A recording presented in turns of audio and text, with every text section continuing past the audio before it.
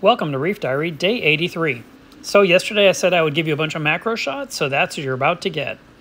So here are some of the SPS corals that I received from Dwayne recently, and there's some other ones mixed in as well.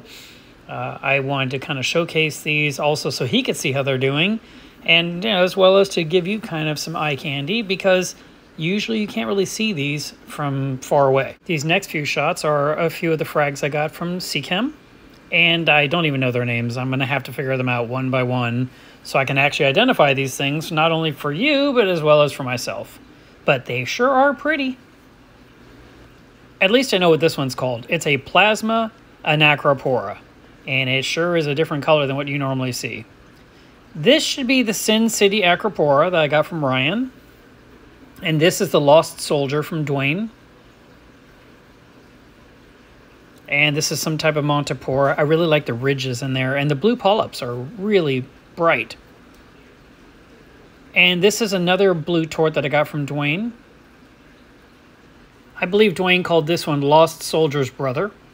Has some really pretty purple tips. And this is a yellow scroll coral with green polyps. There's the Walt Disney slightly off to the left. And this is the Home Wrecker, and it's looking really good, and I'm starting to see hints of yellow. This is the T-Rex frag I got from Frank's Tanks.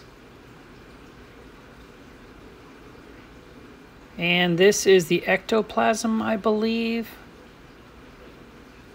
There's that Walt Disney a little bit more close up.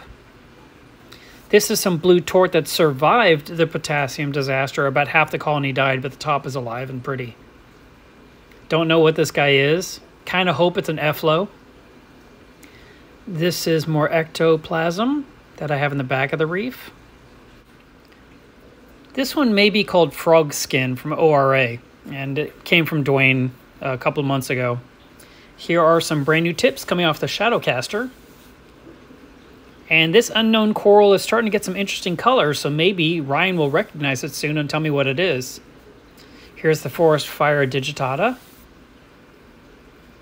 And that super colorful chalice has now evened out, and there's a little green brain that I got from Terra Reef.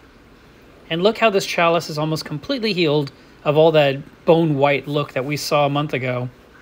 The maze coral and the branching Cephastria look good. And then finally, my favorite chalice. So good, I took 2 pictures of it. Actually, that's a reflection in the glass. I hope you enjoyed today's macros. Please hit like, and I'll see you tomorrow.